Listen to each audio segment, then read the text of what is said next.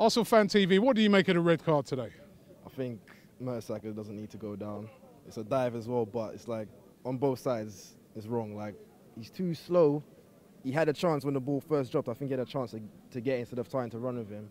And then once he's got away from him, he's gone in for the tackle and it's not needed, so he should have just left him. For you, what do you make of Mertesacker? Because he's a guy that divides opinion. There's fans that say, listen, he's an experienced guy. There's other fans that say, listen, he's just too slow for the Premier League.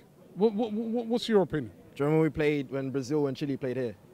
I said to you from then, Gabriel needs to be the main man in the defence. He's proved every time he comes into the team that he's good enough to play in the squad.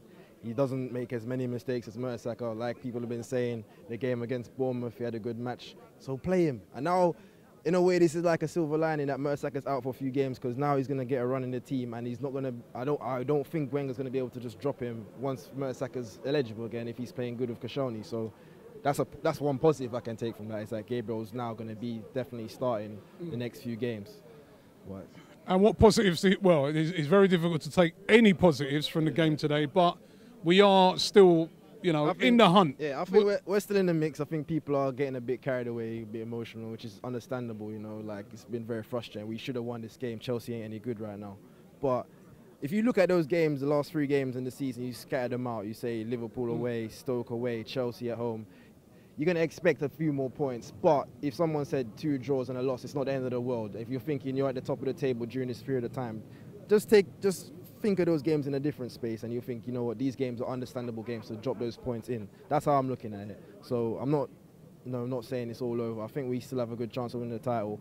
Unlike the last time we were in a title race, when we lost Ramsey and lost Ozil, 2 of our best players in that season, we've now got our best players coming back. And we also went through a period without our best players and was able to maintain ourselves at the top of the table. So I think we're still in the mix. I think it's been a shit game today. I don't think the team turned up until the last 10 minutes, really, when we were really going for it. And then we needed to have the killer instinct to finish the game or get something out of the game. But that's how it is, man. It's not all over. We're still in it. He does it every year, and I hear Mo over there saying, "Oh, Tottenham are not contenders." I tell you what, they're more better organised than what we are at the fucking moment. That's for sure.